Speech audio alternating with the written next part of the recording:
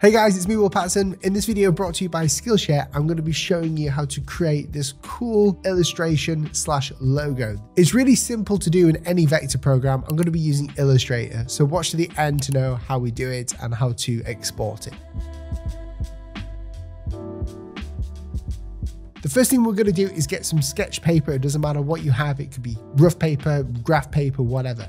We're going to sketch out some ideas just using a box. It's really important to sketch because you don't have all the distractions of the tools and shapes that you have in Illustrator. So just get some sketching on the go, get a nice composition in there if you like it. If you want a building in there, put a building in there. If you want some mountains in there, just put some basic shapes of some mountains. So now we have a structure for our work and we can go straight back into the computer and start vectorizing the work. Go ahead and create yourself any sort of artboard. It doesn't really matter because it's all vector. The first thing we want to do is just create a sort of rectangle. I'm just going to create this rectangle here. Now, the most important thing is to get rid of this fill. So over here on the left, we have the fill and we have the stroke. In Illustrator, we need to press this button right here, which means none. That means that we do not have any white inside of the shape. If we had it as so, and we dragged it up here off the artboard, you would notice it has a white fill, but if we press this, it gets rid of it. The next thing is to calculate how thick the stroke should be. So we do that by going up here. I'm going down to 20. That looks good to me. But have you noticed that the actual stroke is on the inside of the shape? Sometimes you want that, but this time we don't. So what I'm going to do is we're going to go to stroke options up here. You should be able to click on it. Now we have align stroke to center, inside or outside. We're just going to do center for now and you'll see it shift out. This blue line is called the path and that should be on the inside of the stroke. Now if we're going to create a cool line artwork like this to be scalable but interesting at the same time, we need to create some harmony, and we do that by repeating shapes at a certain distance for consistency. So I'm going to go to the line tool, which is just here. This is a great tool just to have on hand. We also want to go up to view and down to smart guides and make sure smart guides are turned on. What that does is you see that magenta path thing there on my cursor? It's telling me that it will snap to that. We want to keep that on. I'm going to create some lines from the left to right holding shift, and that just keeps it at the horizontal and vertical and 45-degree axis. Just means it keeps it nice and straight. I'm going to actually bring this down a couple of points to probably 18. We don't know how thick we want it yet, but I know I do want the actual box to be a bit thicker than that. We want to duplicate them at the same distance apart, and we can do this by holding Option or Alt and holding Shift, and when we drag, it will keep it on that vertical axis and it will give us a duplicate of that thing that we've just selected. Now, if I let go, we don't have to repeat that process. We can press Command D all the way down, and every time we press Command D, it will duplicate the line at that specific distance every time. Now we've got our lines. Anything that's horizontal, I'm going to just scale down by 1 stroke. I've just taken these horizontal lines there and brought them down by 1 stroke or 1 point. Because of the way that our brains see horizontal lines, it makes them look thicker than the vertical ones, which is very odd. Okay, so now we have these grid lines. Now what I'm going to do is, based on my drawing, I'm going to get rid of a couple of these lines because I want a box down here. Now, in order for this to work, we need consistency within these lines. So that is why we're using these lines as a kind of grid. And in fact, I'm going to just copy, I'm going to highlight these two,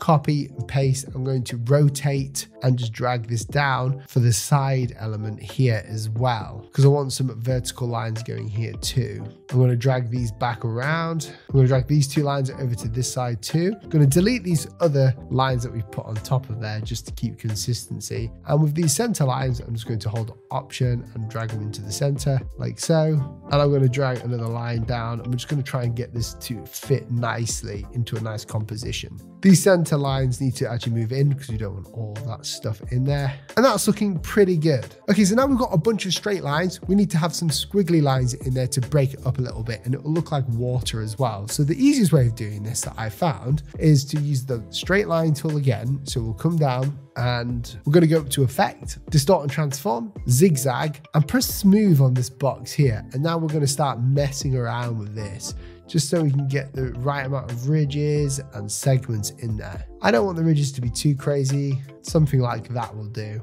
Press OK, and we're just going to duplicate this down again as well. And in fact, I might increase the size of the bottom here. Again, nothing is set in stone, but I'm just duplicating these down to just so we have a bit of a difference down here. And in fact, I'm going to just make this a bit wider as well. Now we've got the squiggly lines, I want to focus on these margin areas here for my illustration. We need some texture in there, but if I just go ahead and add another line, so if I duplicate this line, it's kind of too thick. And a way to fix that is to take this whole square on the outside, hold Alt or Option and just drag out ever so slightly. We can just drag the rest of this out so it fits. Now we can drag a line into here, getting it into the center of this shape, and it's not too thick at all. If you'd like to better your portfolio, become a better designer, learn tips and tricks from some of the best professionals and creatives out there, then Skillshare is the place for you.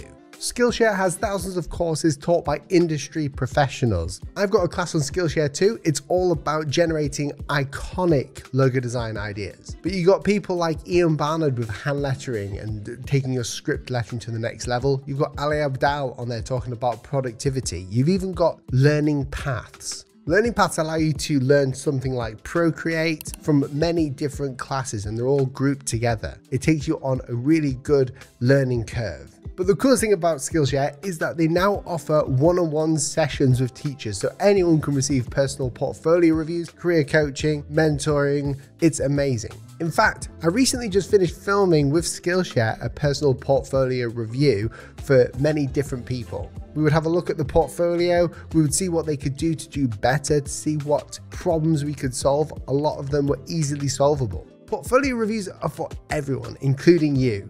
No portfolio is too rough on you, and one-on-ones are a great opportunity to unblock yourself and to see whether you're going in a safe direction with your portfolio.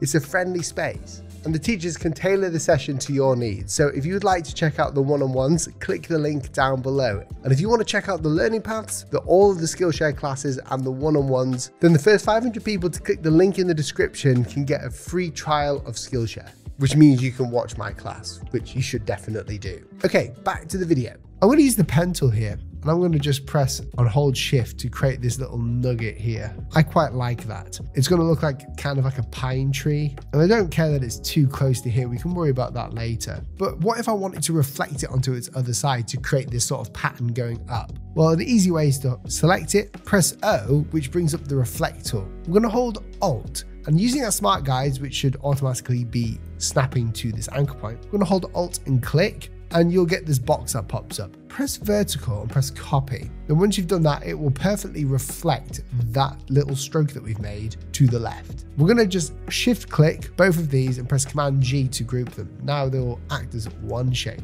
All I'm simply going to do is hold Alt, and we're going to duplicate and drag up, holding Shift as well to keep that line up. Then I'm going to click it again and press Command D, and it's going to repeat again all the way up, giving us a nice pattern on the right. I'm going to select all of this, and I'm actually going to just shove it over to the left, holding Shift and Option. Super simple. As you probably started to notice, a lot of this work is based on just repeating shapes over and over to create cool texture. Okay, now I want a building in the center. So I'm going to go ahead and get my rectangle tool up. I'm just going to kind of draw a building around here. The problem is we've got lines in the middle here, and that can get quite annoying. So what I'm going to do is add a fill inside of this shape here on top. You could do this by going to the swatches panel, making sure you're on this fill. It has the line in it saying that there's no fill, just one stroke, and we can press white, and that will give us the illusion that there's no lines in the background. As long as your background color is white, it will work. Okay, what if I wanted to create a point on top here? Well, an easy way of doing that is to add another anchor point, and we could just press plus and then find the center and add an anchor point. But if you want to go more accurate, we can select the shape, go up to Object, Path, Add Anchor Points, and that will add anchor points to the whole shape in between the other anchor points. So now we have them here and here. I'm just going to go do this, drag this up holding Shift ever so slightly. I like that. I'm going to drag the whole shape down again as well, just so it fits a nice line there. I'm going to go press Command R, which will show the rulers, and I'm going to drag a guide directly into the middle anchor point here, because I want to know the middle line. And that's so we can do some isometric work. Using the pen tool, I'm going to just select this part here. I'm going to just eyeball this and just do this. And we're going to move this spot to where it looks like it is perfect. There are other ways we can do this to make sure the angles match up that are probably better, but this is the easiest method to do it. Boom. Now to create the full effect, we'll create another line. So using the line tool, we'll create a line coming straight down here. Boom, we've created a sort of building here. Now these lines in the background are cool, but I'm going to just group them together and then press Command 2 to lock them. That means that I don't have to mess around with them anymore. So if I want to select this building, I can easily select it without selecting the lines. Then using the anchor point tool, I'm going to drag this. We're going to just mess around with the size of this. This is the brilliant thing about vector. We can just do whatever we like to. Ooh, that's interesting. This is very interesting. But we're just moving this around to get the right size of this wherever we sort of want it. Nice. I'm going to add another line. I'm actually going to take this line here. I'm going to just drag that all the way up. So it feels like the building actually has a bit of definition to it. And then simply, I'm going to draw another rectangle here, press E, and we're going to just transform this up like so. I bet you've never seen this tool before, but we're just going to eyeball this. It doesn't need to be perfect every single time. Now, the main thing that we've got to keep an eye on is keeping all the stroke lengths basically the same. However, when we do perspective warps, it is kind of recommended to just lower the stroke value by 1, just because it gives the illusion that the stroke is the same value all the way around. I'm going to just duplicate that again. We're just going to move this down like so. That's nice. I'm going to select this shape. We're going to reflect it again to the other side of the building. Select the shape, find the anchor point in the middle, hold Alt, press copy, make sure it's on the vertical axis, preview it and press copy. For this one, I don't want it to be just the same. So I'm going to grab both of these anchor points by shift clicking. I'm just going to drag this down so it matches like so. That looks pretty cool. In fact, I'm going to highlight all this and shove it up and down just to get it right. Now with these other lines, I feel like the definition has been lost. So I'm going to add some new lines from the top here down. Whenever I create a line on one side, I'm going to reflect it perfectly on the other side by selecting that line and again doing the reflect. And I'm going to actually decrease this by 1 point as well to make it look good. So we have a bit of detail in there. And feel free to decrease it as much as you think you need to. But generally speaking, we want to keep the line weight consistent throughout the whole thing. Now, if we want to create some text on the top here, like I showed you at the start, simply draw a square from the top here or a rectangle, and we're going to fill it with white. I'm going to call this N920. I'm going to drop it in here. Change the font to something that you like. I'm going to choose this one, which I quite enjoy at the moment. Making sure the font weight, this bold one here, is similar to the line weight will actually make it look a lot more cohesive. Now, one thing I've noticed is that this is kind of doing something weird here. So we're going to drag these down ever so slightly. What that does is it gives it a nice sort of patterning look. Just dragging it down. It doesn't need to be fully symmetrical. As you see, the building isn't fully symmetrical. Anything that does in an illustration kind of looks weird. So we need a nice rough balance there. Now this line weight is a bit different, so I'm going to just bring this back up to the normal one like so. Now if we look at this, it kind of looks a bit strange when I duplicate it. We've got some white in there. So what I'm going to do is highlight everything by duplicating it. Then I'm going to go to Object, Path, and we're going to outline the stroke. And that's going to turn those strokes into actual shapes. If I select this white shape here, you can see that there's a group there. So we need to ungroup that and get rid of this white shape here. So if we want to export this logo, we simply just have to select everything. Make sure that we unlock our guides at the back or these lines by pressing Command Alt 2. Now unlock them. We're going to shift click Alt drag, and we're going to go Object, Path, Outline Stroke. Now anything with this white looks weird. We can't export it like that. We want it to be transparent so we can put it on different colors and things. So we're going to select this and we're going to notice that it's a group. So we're going to right click and we're going to ungroup this. Select the white and get rid of that white. But when we do that, there's a problem with the behind of it. Remember, we were just creating this illusion. So what we actually need to do is select everything with the white on it. And we're going to press Shift and M, which will give us the shape builder tool. When we press Alt, you'll notice that the cursor goes to minus. And when we press Alt and drag, it will delete the white from the shapes. Now this can take a bit of time, so feel free, Matthias, to fast forward this part of the video.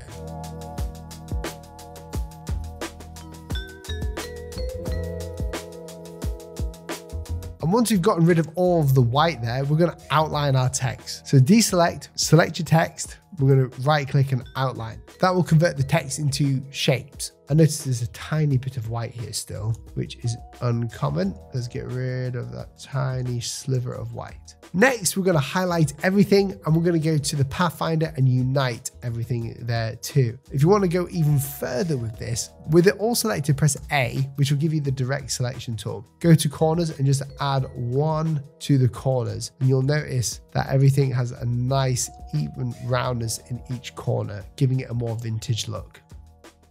I hope you guys enjoyed the tutorial and enjoyed it. If you want to learn more about this, then go ahead and check out Skillshare. There's so many classes, including my own. And if you do want more design tutorials like this, then feel free to press subscribe, leave a comment down below. Please share the video and I'll catch you in the next one. See you soon. Goodbye.